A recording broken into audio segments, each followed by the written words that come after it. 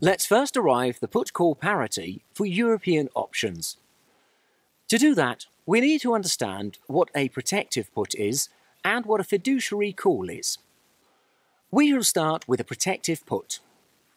Suppose an investor owns an asset that has a current price of S0. We shall assume the asset makes no cash payments and has no carrying costs.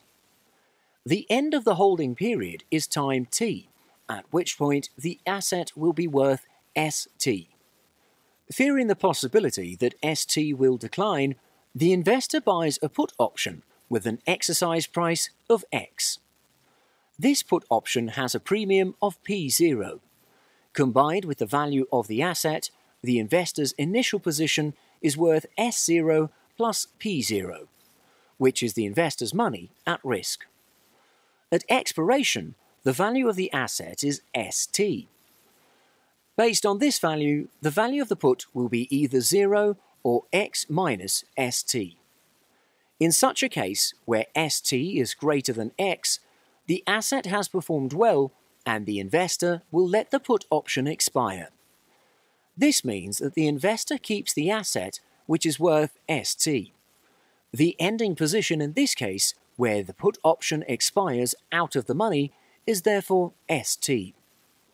If ST ends up lower than the exercise price, the investor would exercise the put. He will sell the asset for X dollars.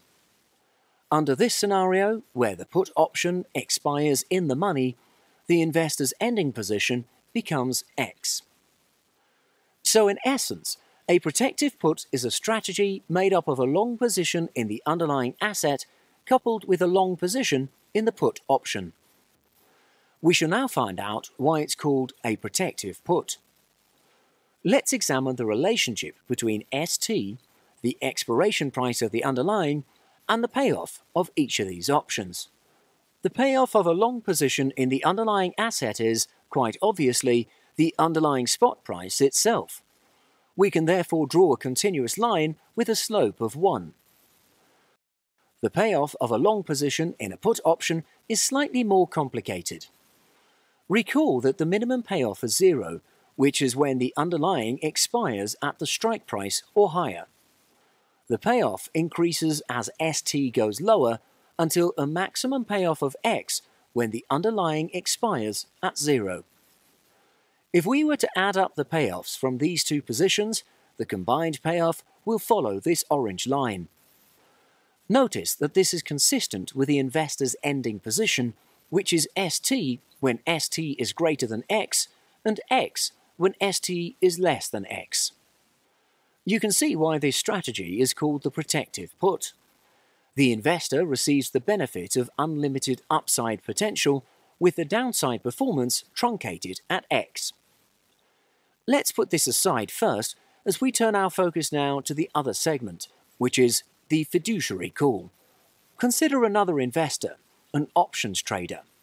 At time 0, this investor buys a call option on this asset with an exercise price of X that expires at time t.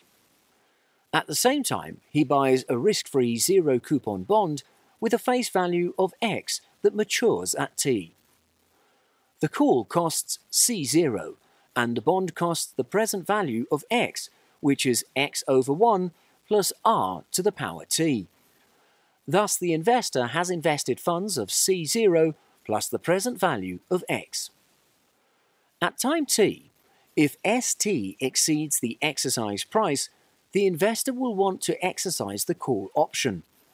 So the investor sells the bond and uses the proceeds to buy the underlying asset.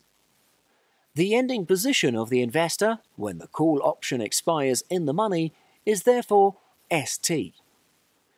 If ST does not exceed the exercise price at expiration, the call expires worthless and the bond is worth X dollars. The ending position of the investor when the call option expires out of the money is therefore X. This strategy is known as a fiduciary call. It's a strategy made up of a long position in call option and a long position in a risk-free bond.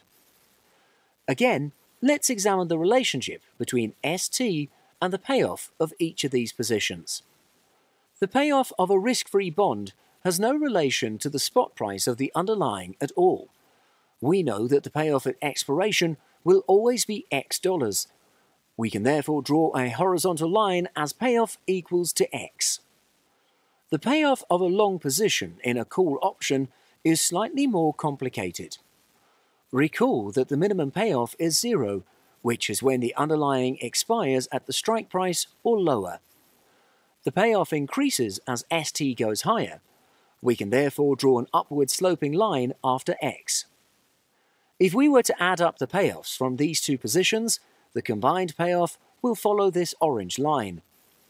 Again, notice that this is consistent with the investor's ending position, which is ST when ST is greater than X, and X when ST is less than X.